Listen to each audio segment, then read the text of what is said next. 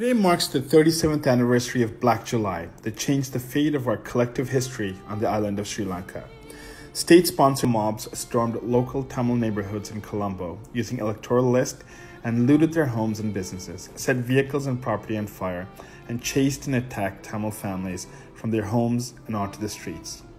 Tamil men, women, and children were attacked, beaten, raped, and ultimately slaughtered by mobs. Black July led to over 3,000 Tamils being murdered, left many more homeless, and over 1 million Tamils displaced around the world. My family was forced to come to Canada as a result of Black July and seek refuge in Canada.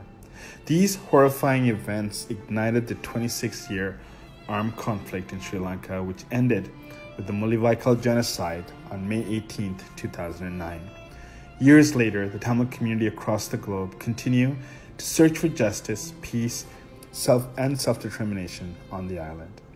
With the return of the Rajapaksa brothers, we once again see an authoritarian government on the island systematically eroding the rule of law, evading justice, and failing the Tamil people on the island. History has taught us that while justice may be delayed, it will prevail. Those implicated in international crimes will be brought to justice.